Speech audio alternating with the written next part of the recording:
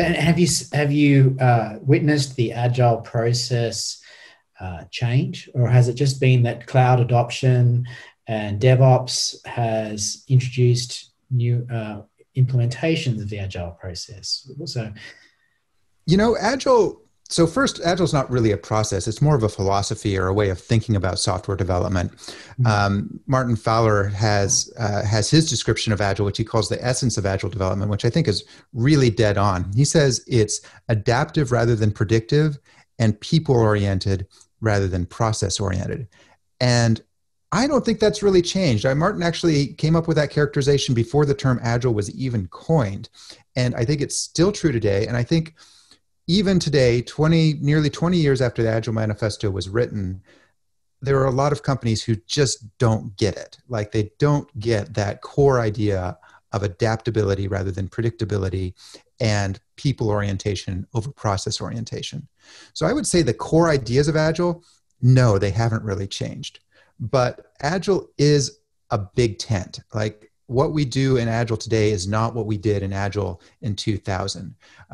We're constantly bringing in new ideas. So Lean Startup by Eric Ries has come in. There's been a lot more work in the area of how do you do large-scale development with Agile. So these ideas are always coming in. DevOps movement, of course, is taking XP's ideas of continuous integration, which is another thing that's sort of been misinterpreted over the years, and bringing it to cloud development and doing continuous deployment and delivery.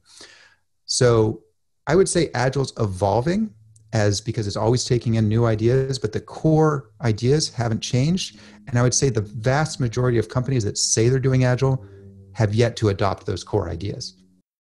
Let's circle back to your book, because we're talking of large-scale enterprises here, where you advocate the idea that organizations need to buy into the underlying Agile philosophy by investing in agility. So as we're down to the last month of 2020, so we're recording this at December, our listeners might want to have an idea of what they can prioritize as they start the new year. So what's the best advice, apart from buying your book, of course, that you can give them when it comes to investing in agility? Well, they should check out my book, at least because until it is published, I'm doing an open review. So you can actually see everything I'm working on for free and give your feedback on the mailing list, because I'm an Agile guy. I take feedback and I act on that and I iterate. So it's all available online right now. If you go to jamesshore.com/s/AOAD2 for Art of Agile Development, 2nd edition. So you can see this stuff right now. And there is a chapter called Invest in Agility that has these ideas in it. But if I were to, and I think all those investments in that chapter are important, but if I had to narrow it down to just a few, I would start with buy-in. A decision to become Agile is a decision, is not a decision to take lightly. It's a decision that requires people to change their behaviors and their habits. And that's the team members, but it's also managers and it's stakeholders. And you need those people to go into it knowing what they're getting into. So start with the buy-in. And then from there, remember Martin Fowler's essence. It's people-oriented rather than process-oriented, and it's adaptive rather than predictive. So it's going to take the people time to learn. So make sure to account for the fact that your productivity is going to dip where you're going to learn. And it's going to cause some chaos, and you should manage that chaos well, especially in a large organization. Put your people together on dedicated cross-functional teams that don't have a lot of dependencies on other teams, as we were talking about a moment ago.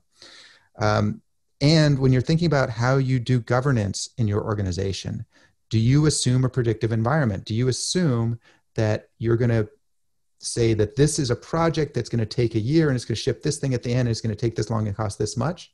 If you do, you don't want Agile, you want a waterfall style process.